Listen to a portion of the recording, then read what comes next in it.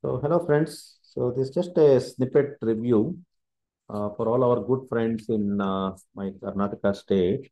So, just to take you through what has been the evolution of organ donation in state of Karnataka and a brief mention about India.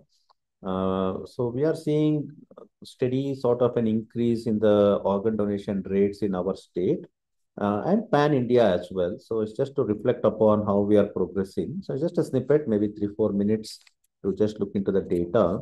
So if you look into the deceased organ donors in India, so it has been steadily rising. As you see in 2013, it was 340. And in fact, 2023 was a landmark year where it crossed 1,000. So as you see in 2023, it crossed 1,000 organ donation, deceased organ donor. This is pan India. So in India, it is actually a very small number considering the population of India. So, but still we have crossed 1,000. That was considered quite a, it's considered as an epoch moment for India. So in 2023, there were 18,378 donations that happened from those 1,038 donors. And kidneys, there was 13,426 kidney donations that happened from the 1,038 sort of a donations that happened. And liver, 4,491 donations happened. Heart, 221. But if you look, just to give a perspective whether these donations are good enough, so annually, there are 100 and every year 180,000 CKDs that get diagnosed. 180, 1,80,000, out of which you can see the deficit. So you have kidney donations close to around 13,000 happening. So there is a huge dearth and deficit with regards to the needs of the deceased organ donors. So we'll just shift our gears into Karnataka. So in 2023, Karnataka had 178 deceased donor donations.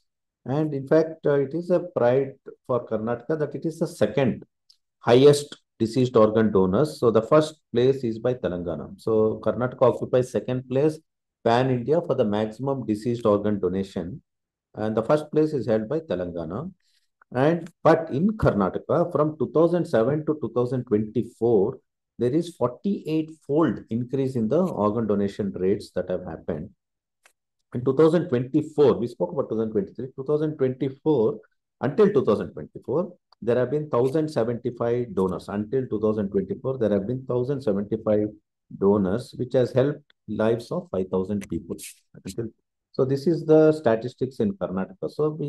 So the donation rates are slowly and steadily increasing in Karnataka and in India, and there are a lot of lives that are saved. But as you see, there is still a huge sort of a gap with regards to the organ donors. So when you look at the waiting list, so what is the demand? So this is the supply. We saw supply of 1,075, and in 2023 we had 178 donors. If you look at the waiting list in 2024, 5,942 are in the waiting list for kidneys, 2,043 are there for waiting list in the liver, and 187 waiting for the heart, and 79 waiting for the lung. So this is the Karnataka waiting list at this point of time in 2024.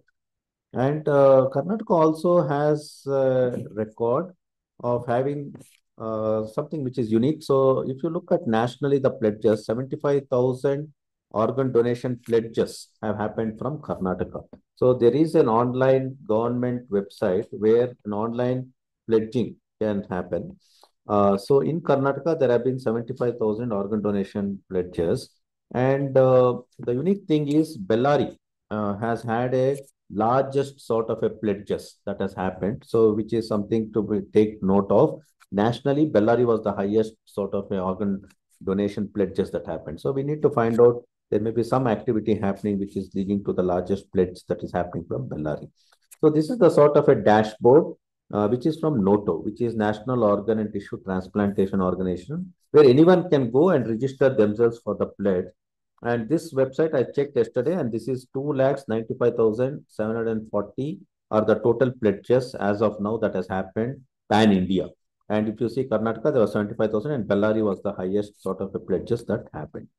So when you look at Bangalore, so Bangalore also is very noteworthy. So Bangalore is very noteworthy pan India as having highest number of transplant centers. So which is something one needs to be proud of. So highest transplant centers are in Bangalore.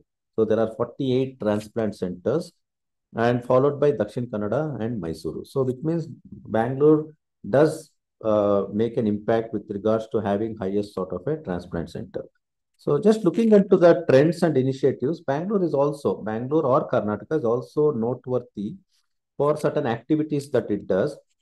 So it does honor the organ donor families on certain special days. So they do honor the families following organ donation. And Karnataka is also known for establishing non-transplant retrieval centers. So in other states, only hospitals that are registered for transplant is a place where retrieval of organs can happen. But here, non-transplant hospitals also, surgeons can go and retrieve the organs. That is the novel step that is taken from Karnataka and Bangalore, or Karnataka government. And in 2023, Karnataka has been awarded as the best emerging SOTO. So SOTO is State Organ Tissue Transplant Organization. So these are some of the initiatives taken by the Karnataka. So we need to be proud as a state of Karnataka that we do the second largest, at least in 2024, we are the second largest sort of an organ donation, deceased organ donations that have happened after Telangana. And we have Bangalore has the highest number of transplant centers, 48. And we are the state which have authorized non-transplant sort of a hospitals to do retrievals. And we were the best emerging SOTO, and we do honor the families of all the organ donors. So these are some of the high points of Karnataka, friends. So that's about it. So thank you, friends. So request you all to submit your valuable work to Journal of Acute Care, and of course, you can visit my website to read to this lecture. So thank you, Maninder.